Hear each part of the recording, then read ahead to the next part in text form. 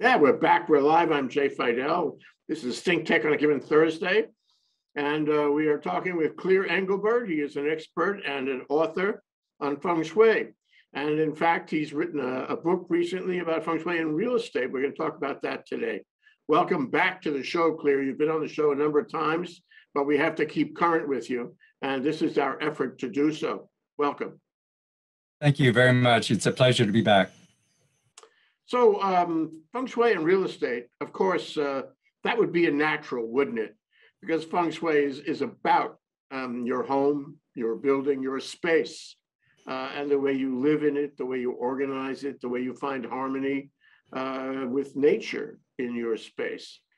Can you talk about your book and what you attempted to cover in your book? It's directed for buyers as well as sellers, and there's a section for agents. The most of the book is for buyers because I'm very often called upon. People have their floor plans that they've found for a home, and they send me the floor plans and say, should we get this home? And I'll give them my opinion, the pros and cons on that particular floor plan. And then I'm often, the agent will sometimes call me to help with selling a home that isn't moving, and I'll help in that case as well. But the most of this book is directed for buyers so that the home they get is one that doesn't have the worst feng shui problems. And that's how I wrote the book, dealing with the worst problems first and then working my way down, so that there's certain problems in feng shui that are so onerous that it's best not to try to fix them. It's best to pass on that home and get a different one. Wow. Well, let's start with that. Let's start with what you can get if you don't attend to feng shui. If you don't think about it, don't look at the book, don't care. What kind of problems could you have with a lack of feng shui? Well, the oldest kind of feng shui, Jay, is called landform, and it's about the form around the house, what the land is shaped like around the house. And what a person doesn't want is what's called bad landform. And that would be that behind the home, the property slopes down very severely, like a cliff, like the ocean side. That kind of view of the land sloping down should be in front of a house, not back behind the house. So that could be a mistake that someone could easily make, is to get the big downhill view from the back windows. You want that downhill view from the front windows. From behind the house, you want something that backs it up, like a hill or a mountain, and that gives the home what's called a command position. This reminds me of a guy I used to know, and we would have lunch, and he would always take the seat with the wall behind him, always. He was Chinese, by the way, and I always thought there was a reason for that. Is there? It's the same, it's the command position? It is the command position, and I've worked for a good many women whose husbands were first responders. And when I start talking to them about the command position, they'll look at me and they'll say, that's how my husband sits in a restaurant. He will never sit in a restaurant with his back to the door. And what I've just described about the landform is situating the home itself in a command position, not just the people within it, but the home itself. And that really is the oldest and most important thing in feng shui. Just for interest, I live in a home which where the front door is on a hill, and if I walk out the front door, the hill goes down to my right and goes up to my left. So it's neither of the two, options that you describe. Where do I fit? Am I violating feng shui by having the right go down and the left go up? No, you have what I would call interesting landform. And what the recommendation would be on the part of the property on your lot, the part of the property that slopes down, I would have some evergreen shrubs. And what they will symbolize will be hills over on that part, sort of balancing, because proper landform isn't just a slope down in the front and a slope up behind. It's also small slope ups on each side of the home. It's referred to as the armchair position. So imagine that on each side of your home, there's something to rest your arms on, and that brings balance to the home. Well, it also brings the notion that you can change it. That if you're concerned Yep. about not conforming with Feng Shui, you can build those armchair pieces and you can change the formula. I mean, change the way the home works. And good news, if you're selling, your agent is advising you, or you, Clear, are advising me, you can help me. I'm not a dead duck about this, right? Right. That's why I get called, is when there are problems, I'm there to suggest solutions. And I've been doing this for over 30 years, and the clients I have that are the most problematic, that say, oh, I couldn't do that. No, that's not my style. Oh, that's not feasible. Those are the clients that have made me a better Feng Shui consultant, because the solution that I come up with has to work for them. Otherwise, I'm wasting their time and my time. So I need to come up with something that they will actually do. Now, in this book that I wrote, the first thing I cover is severe landform, and I just tell people pass on that home. But in addition to that, I also give remedies, like I just gave to you about the shrubbery, just in case there are other reasons that somebody needs to get that home. Let's see another picture of that book, just so I can clarify to everybody. Is this book available on Amazon? Where do I find this book? It's Amazon and bookstores. And you've written a number of books on the subject. Are they all still in print and available on Amazon and bookstores? They are. This is my 7th book. I'm in my 70s, and I think that's cool. So do I, Clear. It's nice to have you on the show. Okay, so let me ask you a fundamental question. Suppose I violate this and other rules, which we will talk about, Feng Shui principles, if you don't. What happens to me? Does a lightning bolt come down from heaven and injure me? Is my family subjected to bad luck every day? What happens? Well, the important thing, and this is super important to understand about Feng Shui, is that your life is like a circle, like a pie, and there are these wedges.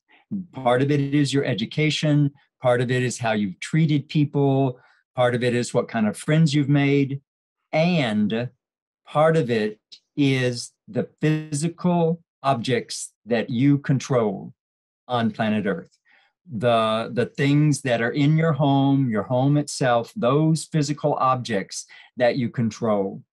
And the takeaway from that is that Feng Shui is not the whole picture. There's a lot more going on.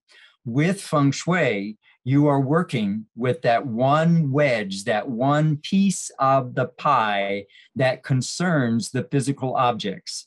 And as far as I'm concerned, the main deal to even do Feng Shui is so that you are symbolically removing obstacles from your life so that you can achieve your goals more easily. And that's what I've very often seen with people who are in very problematic Feng Shui homes, is that they are not achieving any of their goals.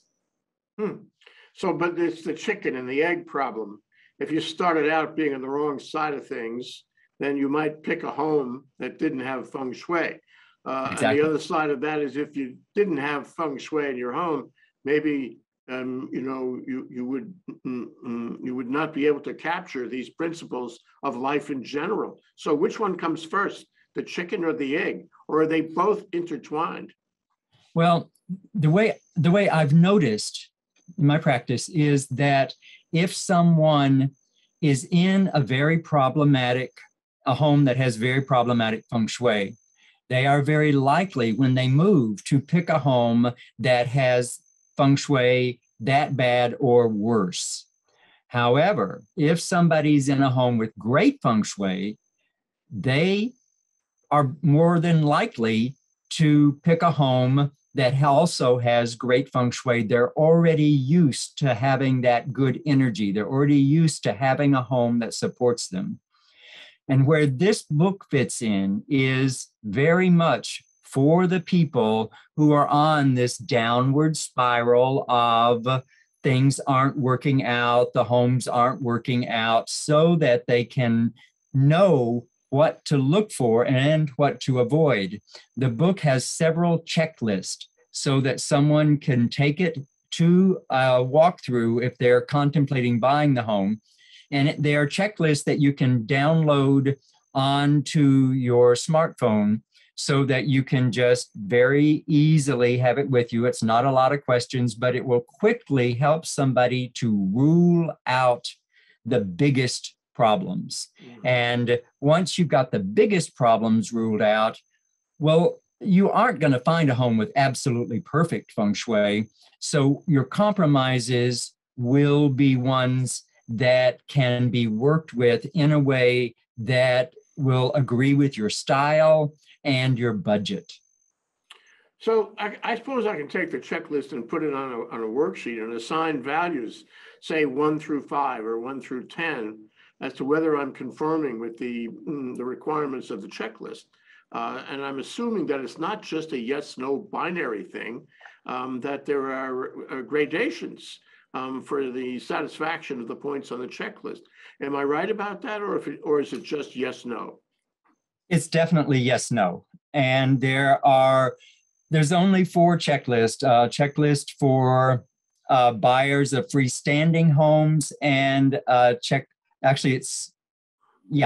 and a checklist for buyers of condominiums and apartments. And they're divided up between things you really shouldn't try to fix. If you've got that problem, just go to a different home. And then there are some severe problems that if someone is willing to spend the bucks to move a bathroom, because that can be a really big problem, if it's in the wrong place, then yes, it would be okay to get that home if that's the only big problem.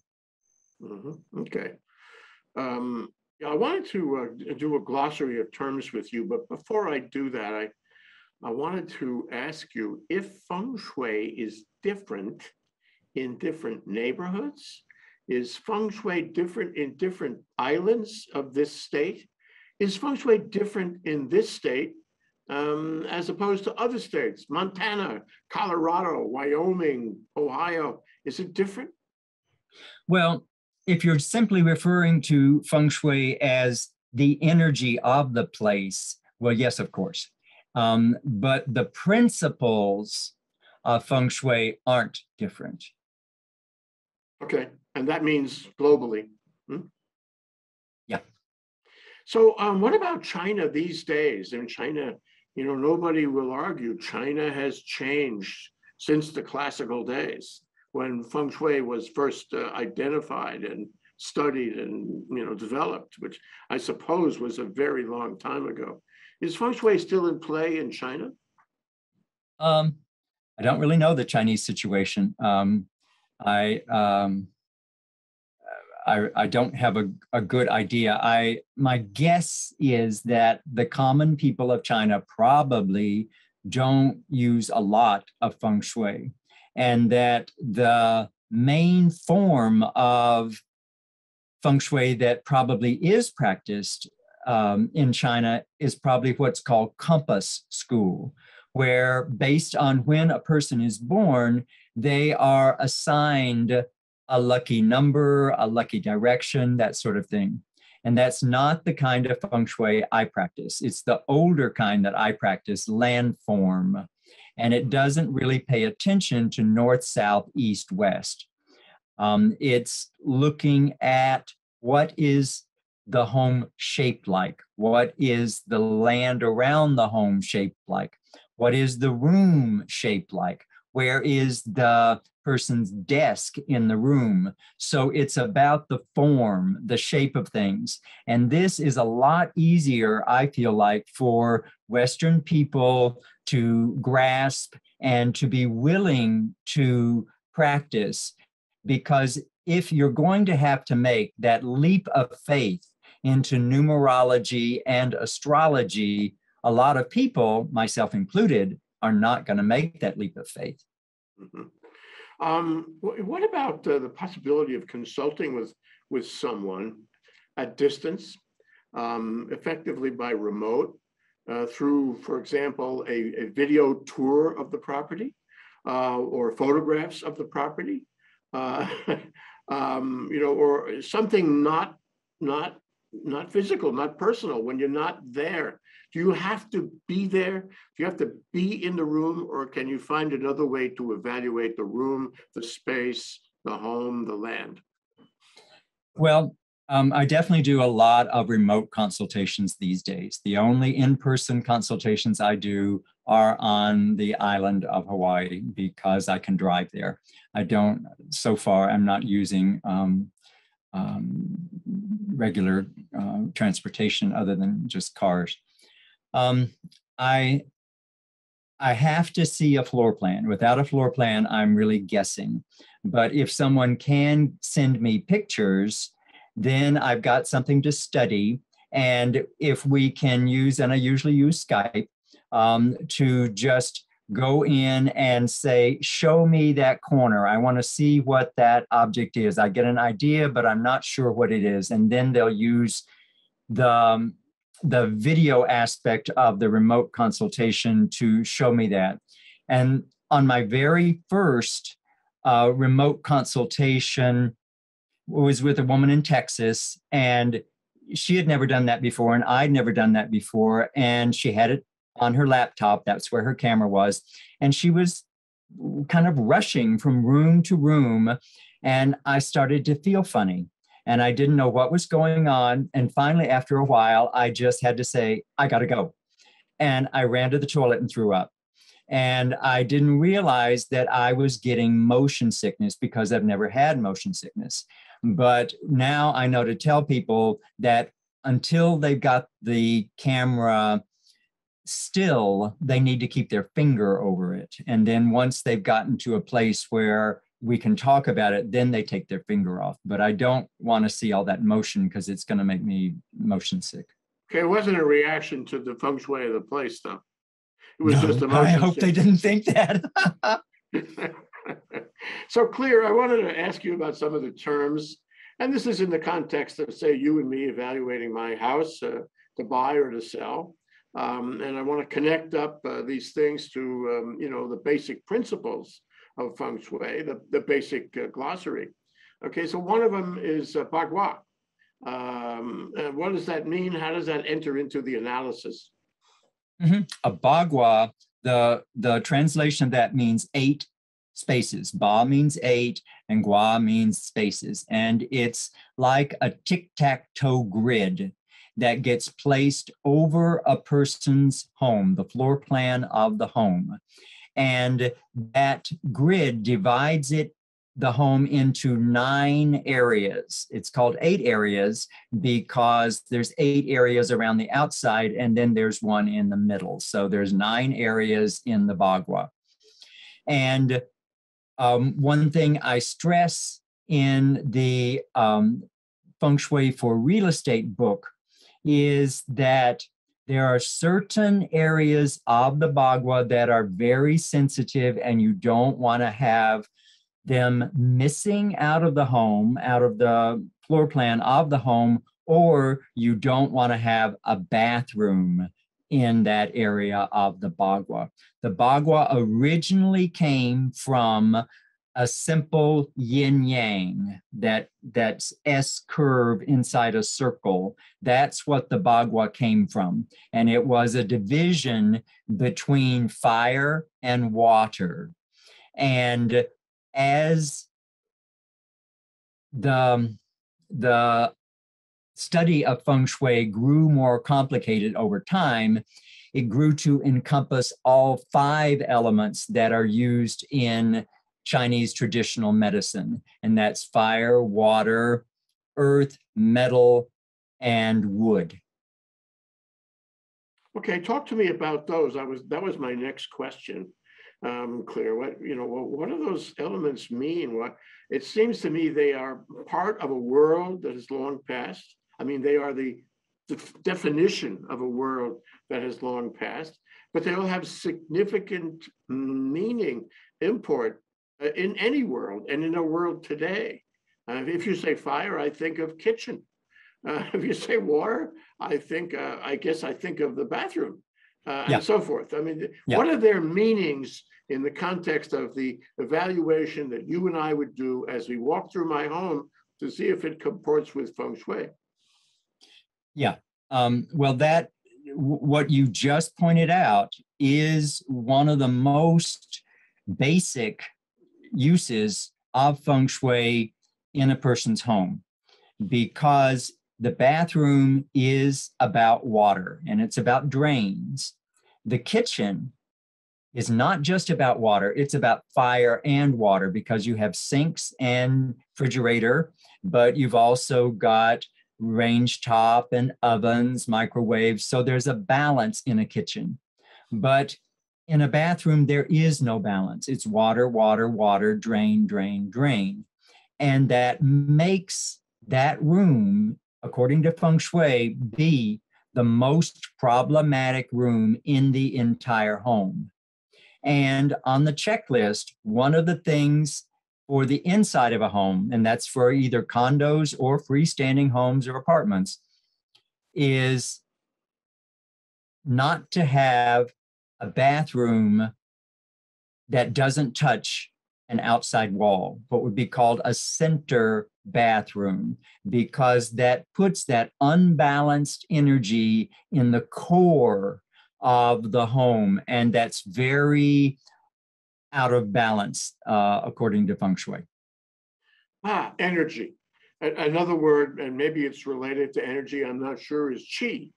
This is largely about energy, and I think it's largely about qi. Can you talk about those 2 terms and how they relate to each other? They're redundant. Qi means energy. Okay, and what does that mean to Feng Shui? Well, it can mean a lot of things, actually, because think about the shape of a canoe going through water, and that canoe just passes easily through the water because the shape of it allows it to move. The energy of movement allows that movement to be easy. If the boat was shaped like a square, it wouldn't have that same ease of movement. It would be really awkward to maneuver through the water. So that's one way of thinking about energy, looking at an object and thinking about how it accomplishes what its purpose is. It is the form of the object helping with the purpose. And then we also use energy when we're saying things like we used to call vibrations. A person has good vibrations, a home has good vibrations. Well, that's energy. It's something we sense more with our instinct, that a place feels good. It isn't too cluttered. It isn't too dirty. It isn't littered on the outside.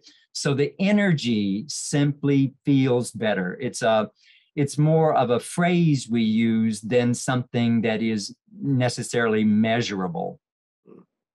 Strikes me, and this is my term, not yours, that this is an attempt to achieve harmony, peace, avoid conflict, Am I right? And that's especially so in terms of being at home and having a home that will allow those things. Am I right? Jay, you just took those words right out of my mouth. Okay. Well, this is really interesting. I mean, suppose, for example, and I'm sure you've never been faced with this. Somebody said, I want to build a neighborhood, and it's greenfield. There's nothing on it. I want to build a whole neighborhood, even even a city. I want to build this neighborhood, and it's all greenfield. And Clear, I'd like you to help me design everything. The residences, the common spaces, the institutional buildings, the public spaces, all that, all the space in the place. And if you applied Feng Shui to everything, I would have a neighborhood, arguably, that is in harmony. I would have a neighborhood that avoids conflict. I would have a neighborhood that is peaceful, and it would affect the way the people who populate the neighborhood would live. Do you think that could be done? It would be helpful. It would definitely be helpful. But remember, Feng Shui is a piece of the pie. So every one of those families that are living in those houses, they've got their own, you could just say their own personal karma they're bringing with them. And that's going to be part of the picture, what kind of education they've got, whether they are a person who has treated people well, that sort of thing. That's part of it. You can't just say that if you get the physical part right, everything is going to be harmonious. What getting the physical part right is about is making sure that part doesn't trip you up.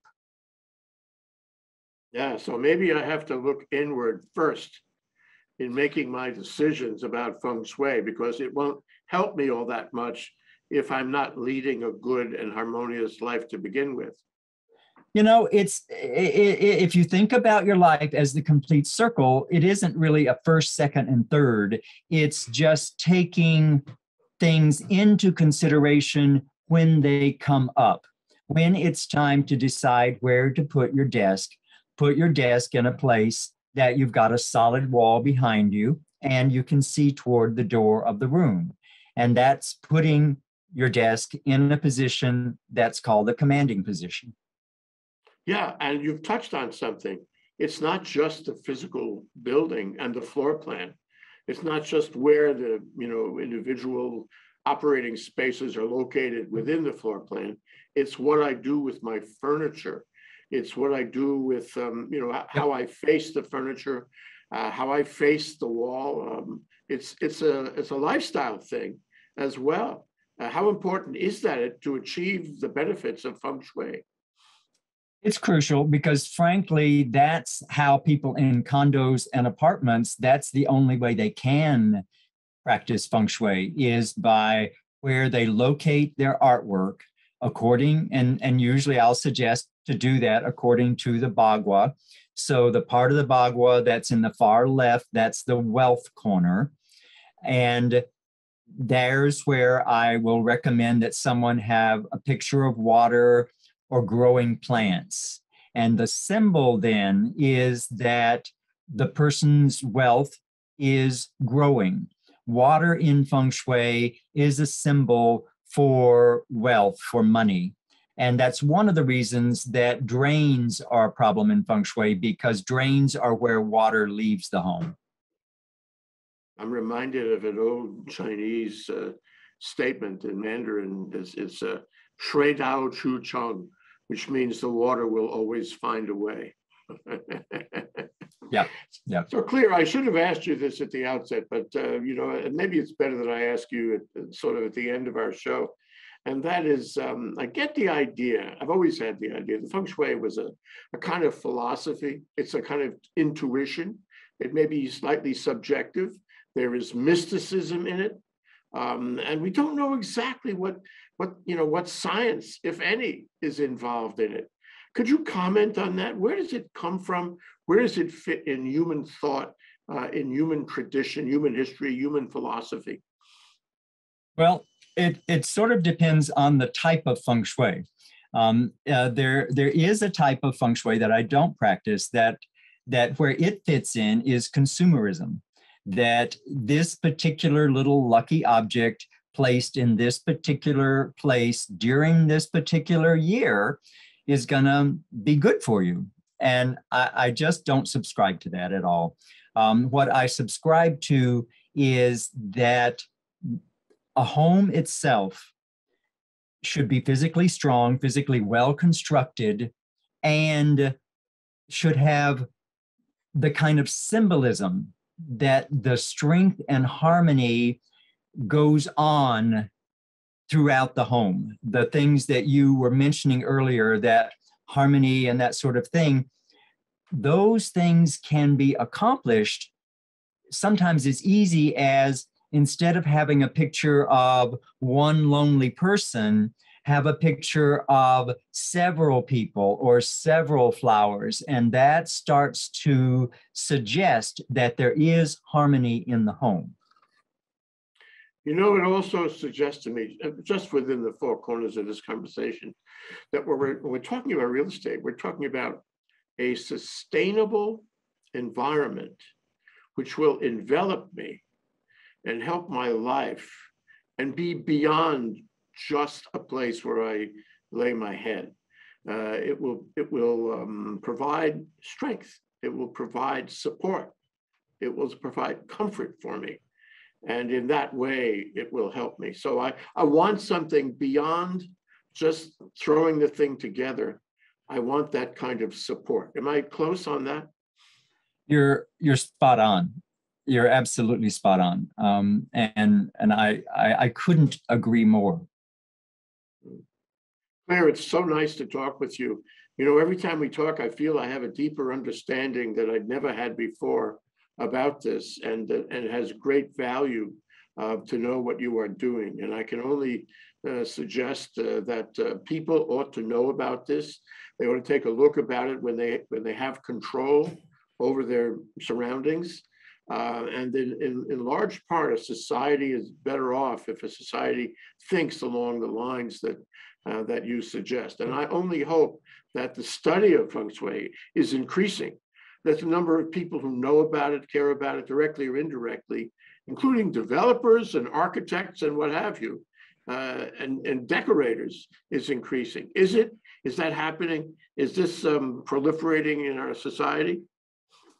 That's hard to say. That it among some people, yes. And the way that I feel like it proliferates the best is where somebody tries it, has success, and they tell their friends and family.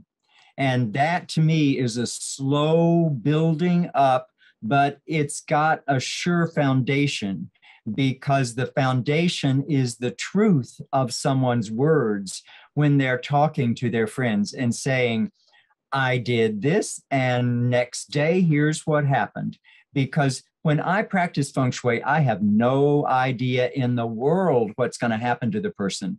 What I know is simply the rules, and I express to them what could be done in their space to make it better Feng Shui. And then when they reply back to me days or weeks later with these responses that say that wonderful things came their way pretty quickly, I had no idea that was going to happen. I don't know how Feng Shui works, other than perhaps it's working with your angels. That's the only way I could possibly guess it. Feng Shui is not a science in the sense that we have like the science of biology, the science of meteorology, those kinds of things. It is more of an art. Yes, but intrinsic in our life together on the planet. Thank you so much, Clear. Clear Englebert, expert in Feng Shui and author of the book, Feng Shui and Real Estate. Jay, may I have a moment? I'm going to have a series of webinars that Watermark Publishing will present on this same topic early next year. And if someone would like to be notified about that, they should contact me by email. Thank you. You Thank want to you. identify the email? It's clear@fengshui.com, FUNGSHWAY.com. Thank you, Clear. It's always you. nice to talk to you. Aloha. Very nice. Aloha.